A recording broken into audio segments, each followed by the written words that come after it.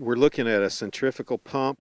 Centrifugal pumps are a lower cost type of pumping system, typically use relatively low horsepower motors and can move pretty high volumes of water if your well is the right type of well.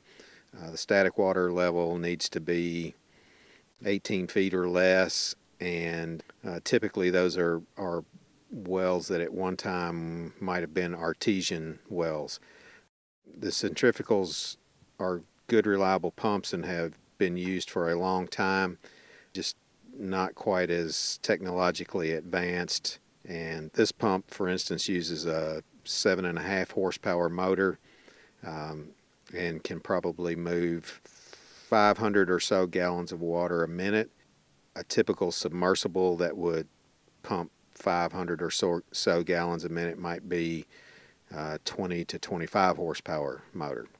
What we're looking at now, the spiral shaped thing, or sort of, I call them a snail shape, that's the actual pump itself. There's an impeller within that round housing, and the water flows into that. The motor turns that impeller and just pushes it out through the pipe.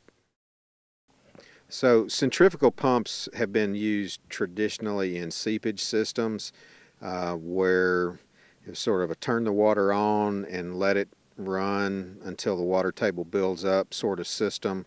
We don't typically turn centrifugals off and on, off and on, off and on throughout the day or throughout the irrigation period. You turn them on and let them run and they go.